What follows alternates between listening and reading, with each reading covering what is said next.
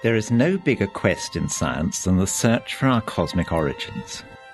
How was our world created? What is special about it? What does the future hold? Let's begin the search by looking out into the cosmos around us. The Moon and the Earth are held together by gravity. At a distance of 400,000 kilometres, the Moon is the furthest man has travelled.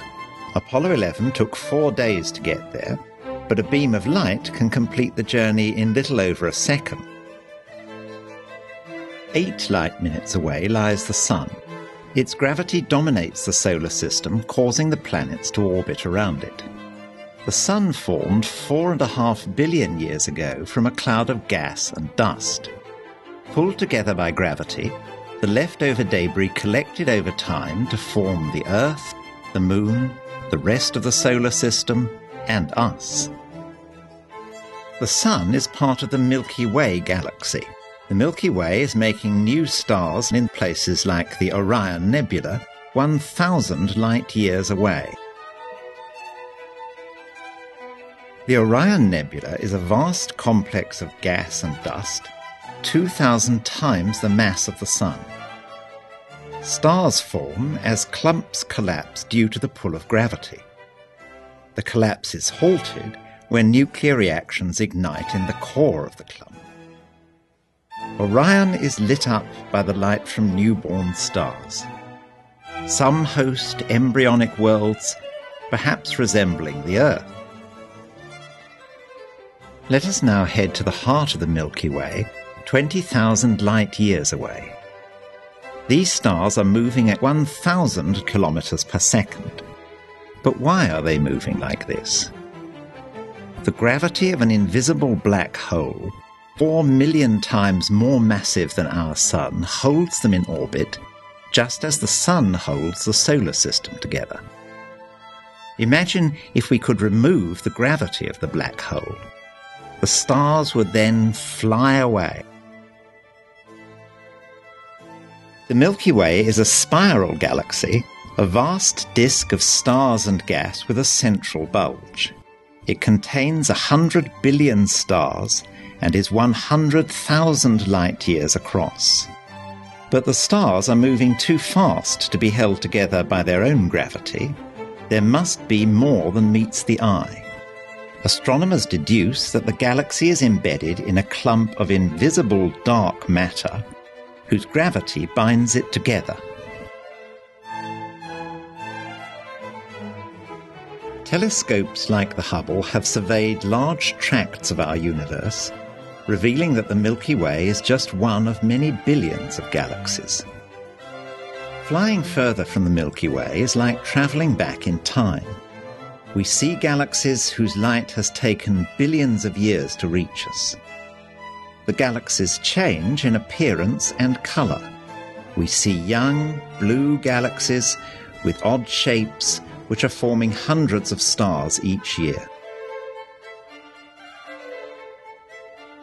As we get near to the beginning of the universe, there are fewer and fewer galaxies, until eventually there is only darkness. About 500 million years after the Big Bang, galaxies had not yet formed. How are galaxies made? A tiny fraction of a second after the Big Bang, quantum processes seeded the universe with small irregularities. These were amplified by the dark matter, the main form of mass in the universe. Its evolution from the Big Bang to today can be traced in a supercomputer. Over billions of years, gravity pulls lumps of dark matter together, building ever larger structures inside which galaxies can grow. Physicists have yet to identify the dark matter. It is probably an exotic elementary particle which must be very different from the ordinary matter which makes up living things, the Earth and the Sun. To understand how galaxies form, the computer must be taught how to solve the equations of physics that control the behaviour of matter. With its overwhelming gravity, dark matter, on the right, sets the galactic agenda. Ordinary matter, shown on the left, cools inside clumps of dark matter and turns into stars.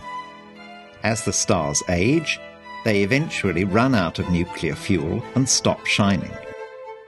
Massive stars explode spectacularly as supernovae, scattering newly fused chemical elements that find their way into new generations of stars.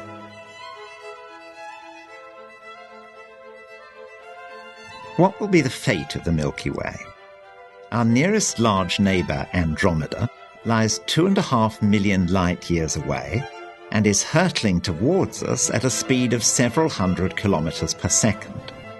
In a few billion years, the two will become entwined in a cosmic dance. Gravity, the architect of our universe, will rip stars and dark matter out of each galaxy.